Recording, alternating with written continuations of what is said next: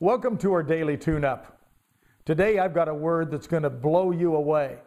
This word is one of the greatest virus words of all.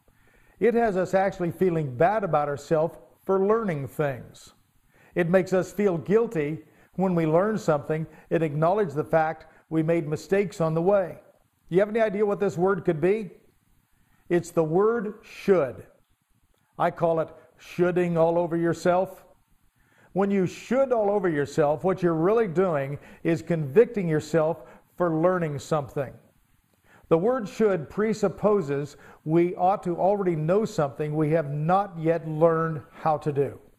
And when we finally go through the process of learning it, we feel guilty about it. It's ridiculous. It's one of those words that don't make any sense at all. In fact, the word don't really doesn't make any sense with should, because don't is also a virus word. So it gets all entangled in all of that. So when you say the word should, give yourself permission to just learn anyway. Understand, learning is a great treasure. Learning is one of the fine things in life. We're only born with two things we really know how to do well. That's the fear of falling and the fear of loud noises. Everything else is a learned behavior. You cannot not learn. And we are learning all the time. We can't know how to do everything perfectly the first time.